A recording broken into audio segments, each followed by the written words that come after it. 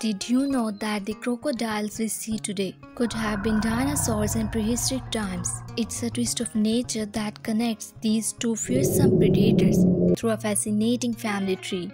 But before dinosaurs ruled the earth, there was a world more ancient and monstrous than you can imagine. It all dates back to what Earth was like before the dinosaurs ruled. From archosaurs to huge flying insects, Earth was actually possessed by animals more monstrous than dinosaurs. So to find out exactly what the Earth looked like before dinosaurs, stay with us till the end to get a grasp of what existed before dinosaurs. At the beginning of Paleozoic era, Earth's continents were grouped together in a supercontinent known as Pangaea.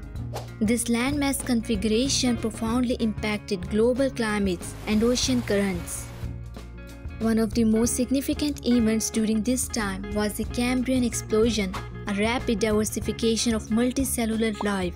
During this exploration, a wide array of complex organisms involved, including the iconic trilobites, which were early arthropods, as well as various species of primitive fish in the oceans.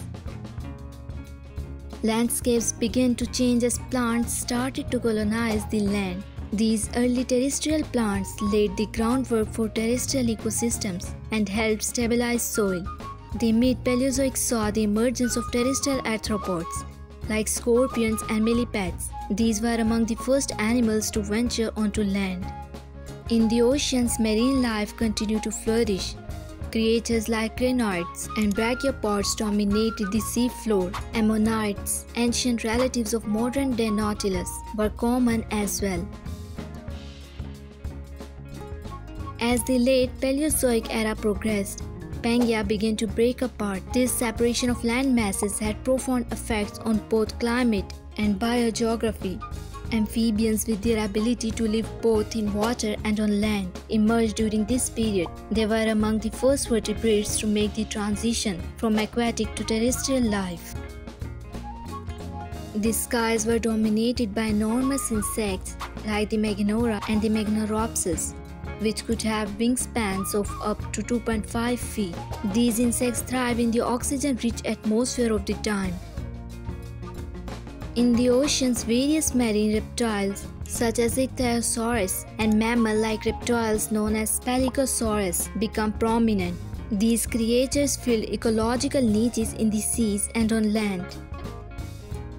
This catastrophic event around 252 million years ago marked the end of Paleozoic era. It was the most severe mass extinction in Earth's history, leading to the extinction of about 96% of marine species and a significant loss of terrestrial life. It's believed to have been caused by a combination of factors, including volcanic activity, climate change, and habitat disruption.